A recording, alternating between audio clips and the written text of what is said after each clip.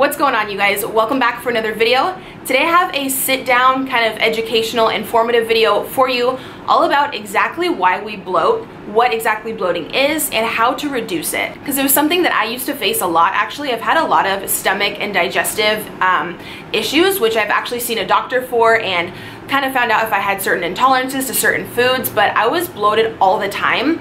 Of course, a lot of that was back in the day as well when I was doing crazy amounts of like overeating and stuff like that.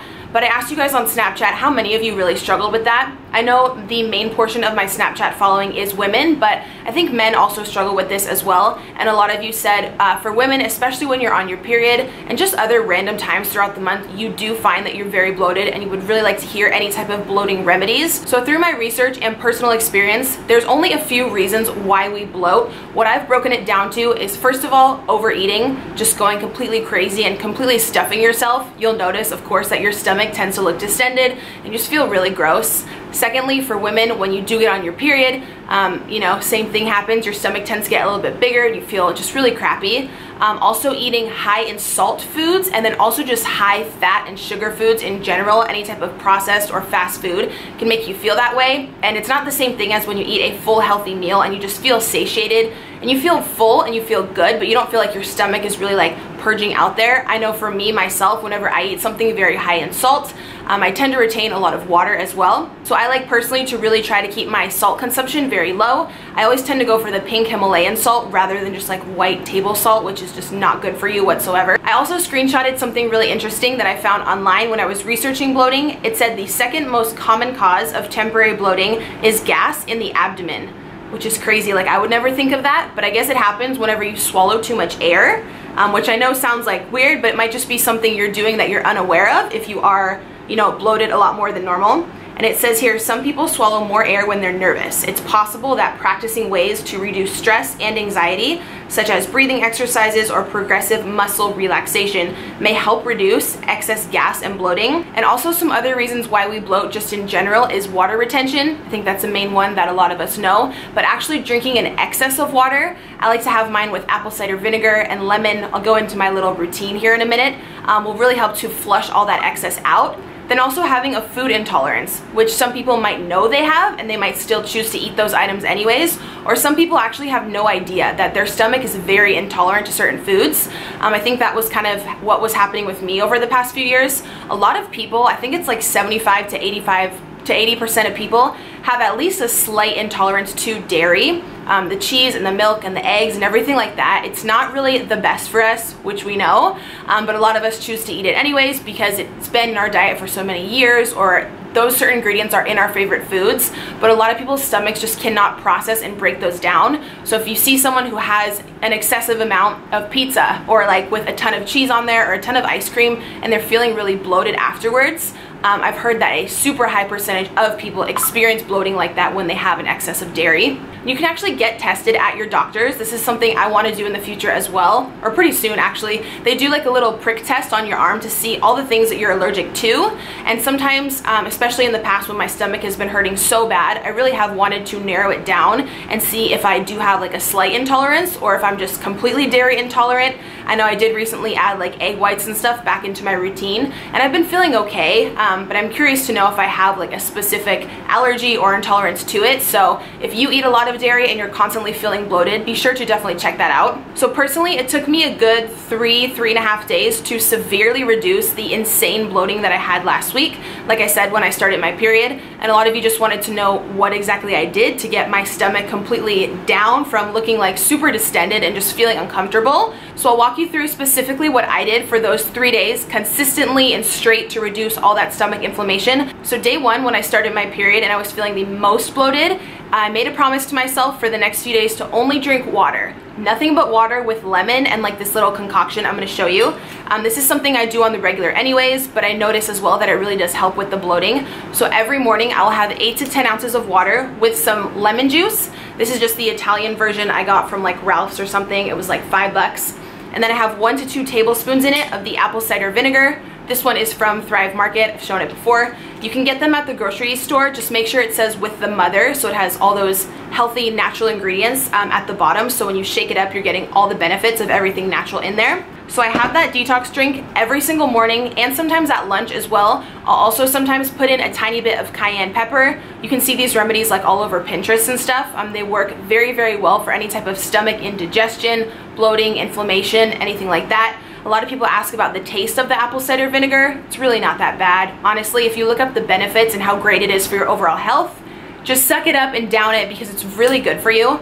So I have that every morning for the full 3 days. I drank absolutely nothing but water, and I drank a good gallon of water every single day, no excuses. I also cut out all salt from my diet because salt really tends to bloat you and also cause swelling, and I cut out all dairy products. All of them. As you guys know, I did recently add like some egg whites and certain little dairy products, some ice cream products here and there back into my routine. But when I'm trying to reduce the bloating and the figuring out like what your stomach intolerance is, a lot of people have a small or big intolerance to dairy products. And when I cut out all the ice cream, the cheese, the milk, my stomach bloating like almost instantly goes right down. I also did 2 body wraps within the 3-day period to really just help with tightening and firming and toning up that stomach area. You guys know I'm also going on vacation on Friday to St. Louis, and I've been doing like crunches and everything like that, but I just really wanted something to like fully tighten up that area. The wraps don't really help you to lose pounds necessarily, but they really do help reduce the appearance of cellulite, which I have a lot of cellulite naturally because that's just genetic, and they just help overall to improve your skin texture and the tightness around your stomach and like belly flab area, which I know is a major like problem area for many women. You guys know the ones that I've used before are from Fitzy Wraps. This is just like a blank bag because I used the other 2 last week when I was filming this, and I did film how to put them on and everything. It's super, super easy. What I like about theirs is they're super budget friendly, which we know anything I mentioned on my channel has to be catered towards like single parents or people on a budget. I think it's only like 28 or 29 bucks and you get 4, and they truly do what they say they're gonna do. Like, they don't make any false claims on the packaging. You guys know there's so many things floating around social media, Instagram. People just want you to like blow money like that on their product without even knowing if it works. And I know it's hard to tell with certain like social media influencers and stuff. People recommending certain things, what does work. So specifically on their package, they say it's going to tighten and firm and improve your skin texture in that area, which I personally truly do feel like it does work. You guys can see in my pictures as well, it's not like a crazy like 5-6 pound weight loss. I'm not gonna lie to kick it, but it definitely like very much tones. Can I talk today? Tones and firms up that area, which is specifically what I was wanting to go with, in addition to everything else that I do, like the detox drink in the morning and cutting down the dairy and salt. When you mix all this stuff up together, I can guarantee you're gonna severely reduce any bloating or stomach cramps or gassiness or indigestion that you do have. The Fitzy Wraps are already super affordable if you guys want to try them, but I will leave an additional 15% off down below for you, so that'll all be in the down bar. So I also cut out Brussels sprouts, cabbage, prunes, anything that's very starchy, that's a starchy fruit or vegetable, because those can also cause gassiness and that extra air in your abdomen, therefore leading to bloating. So for that full like 3.5 day period, I completely had that out of my diet as well, which I feel like really did help in the appearance of my stomach kind of going back down to normal and looking thinner and tighter.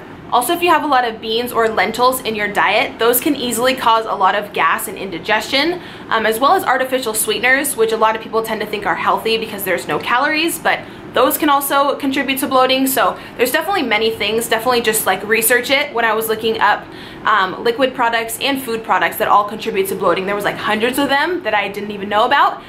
So if there's something that you constantly have in your diet and you're definitely just feeling more bloated or a more distended stomach over time, be sure to look that up and see if you have any type of intolerance to it, or just try like eliminating certain things for like a good 4 to 5 day period. Try completely taking dairy out of your routine and just seeing how you feel. If you've eaten the same diet, say for 15 or 20 years, you might not even realize that there's a problem. Say you completely take dairy out of your diet and you just feel so much better, more mental clarity, more energy, and you know, you're not bloated whatsoever, then you'll know that something like that was the problem. So I would say just really like target out certain things and just take them out for probably like a good week to really see how you feel, and I guarantee you're gonna see a change in your stomach. Also, to make sure that you are getting adequate fiber into your daily food intake every single day. You can get this in so many ways. There's fiber bars, plenty of fiber in certain foods, and I personally take a fiber powder every day mixed in my morning water or morning shake, and it really just helps to help your digestive system go to the bathroom easier and get rid of all the toxins, get all the gross stuff out of there, which will in turn really help with your bloating or having any type of distended stomach.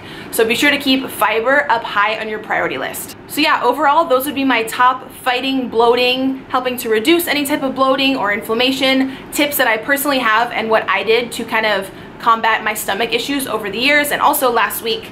So thank you guys so much for requesting this video. I hope you learned something new. Everything I talked about will be linked down below. If you are new here, I would love if you would subscribe. I have tons of videos on my channel about my weight loss journey and meal prep and everything kind of having to do with living a healthy lifestyle. So I would love if you would join the family. Thank you so much for watching, and I will see you guys in tomorrow's video.